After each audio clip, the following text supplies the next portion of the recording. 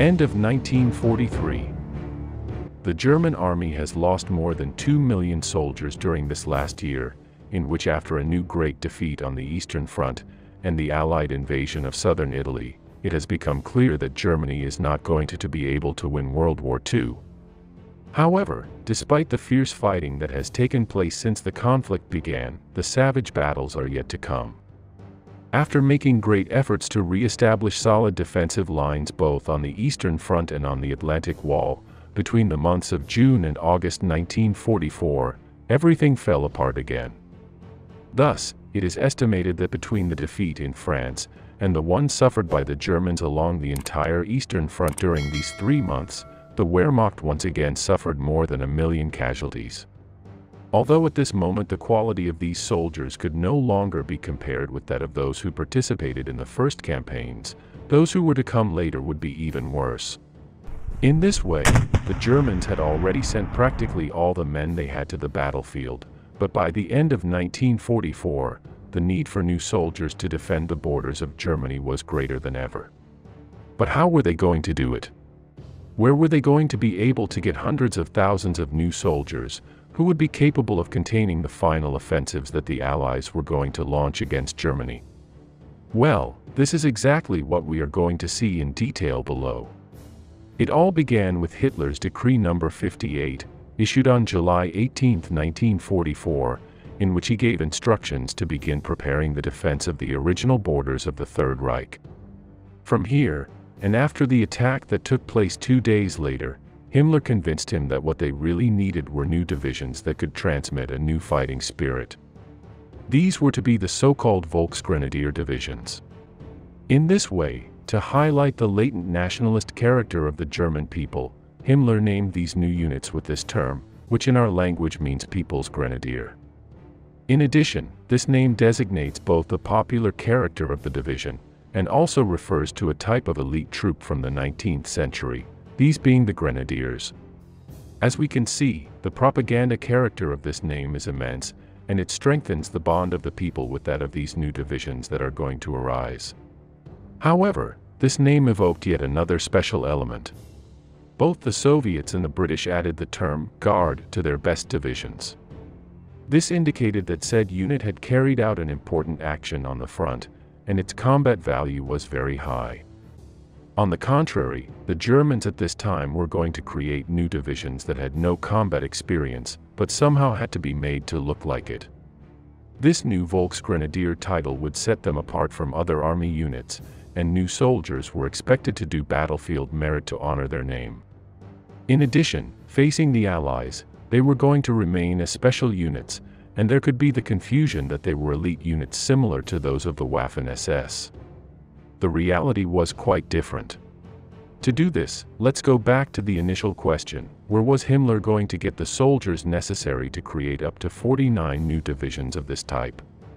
The first measure to be able to start creating them was to unite several old infantry divisions, which, after having been crushed on one of the fronts, needed to be completely rebuilt. However, this measure was misleading, as they were only uniting old divisions to give the appearance that new units were being formed. What they really needed were more soldiers. Thus, to complete these divisions with combatants, Himmler organized all kinds of raids inside Germany to find the last men who could be mobilized.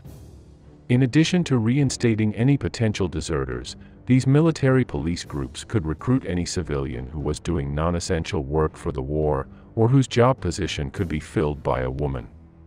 This process was also repeated by military hospitals, which were forced to discharge their patients much earlier than normal. This sent soldiers who were not yet healed from their wounds into combat, with the result that we can all imagine. On the other hand, as the hundreds of thousands of Luftwaffe or Kriegsmarine ground staff were no longer needed in their respective corps, they now began to be integrated into these new infantry divisions to fight on the front lines. Although the Kriegsmarine had personnel numbers commensurate with its function, the Luftwaffe had grown to reach the exorbitant number of almost 2 million troops. Although this was due to the desire for power of Hermann Göring, who wanted to have as many personnel as possible under his control. It was already from 1942 when part of those Luftwaffe troops began to enter the Heer progressively. Finally, it was also necessary to resort to ethnic Germans, drawn from Category 3 of the Volksliste. But what was the Volksliste? Basically, it was a list of racial categories created by the Germans in late 1939 that groups ethnicities according to the amount of Germanic gene they possess. This list was created at first to classify the Poles, but after the new conquests it was also used in those new territories. In total, he classified ethnic Germans into 4 categories. In Category 1, we have the so-called confessional Germans, who had campaigned for German nationality before the war. That is, they were organized in German minority organizations, regardless of whether they could prove German ancestry. In Category 2, we have people who were not members of German minority organizations, but who had retained the German language and culture. In Category 3, there were so-called tribal Germans, who were people said to be of German descent, even though they usually no longer spoke German. Finally, we have Category 4, in which the so-called renegades were. They were persons who, according to the German civil administration, were of German descent but had slipped into Polish. For practical purposes, they were considered Poles or their nationality in question. They received the revocation of their German citizenship and were exempt from military service. Those of the first 2 categories had already been mobilized for combat on this date. Regarding those of Category 3, even though these people were in a lower category, from here on, they were perfectly valid to be used in combat. These soldiers came from countries such as Poland, Ukraine, Romania, Yugoslavia, or Czechoslovakia, with the peculiarity that many did not even speak German. These measures were what made possible the formation of these 49 divisions during the last months of the war, and it was on them that the burden of defending the borders of the Third Reich fell, as well as carrying out the last desperate offensives. At an average of between 7,000 and 10,000 troops that each of these divisions had, it gives us a total figure of almost 500,000 combatants in more or less favorable conditions, compared to other bodies such as the Volkssturm that we also recently analyzed on the channel. However, these numbers raise serious questions.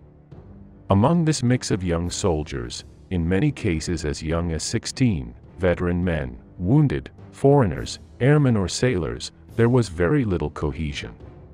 Morale was generally quite low, as they only had to look at each other to see that their country was completely exhausted. On the other hand, although the estimated time to train the members of a division for combat was 12 weeks, on this occasion, they were not going to enjoy such courtesy, and most were sent to the front line after having received 6 weeks of training, or even less. The result was disastrous. Training did not extend beyond that conducted at the company or battalion level. This caused regiment commanders to become unfamiliar with the management of their unit, and did not learn to maneuver with units of that size. Thus, it would be in the first real combats in which the unit would gain this experience at the cost of very high casualties. In this way, the training was generally limited to the tactics and coordination of combined arms of small units, and to the defense in static positions. In relation to this matter, on December 1, 1944, Marshal von Rundstedt, who was the commander-in-chief of the German armies in the West, sent a letter to Alfred Jodl, who held the position of Chief of Operations of the OKW.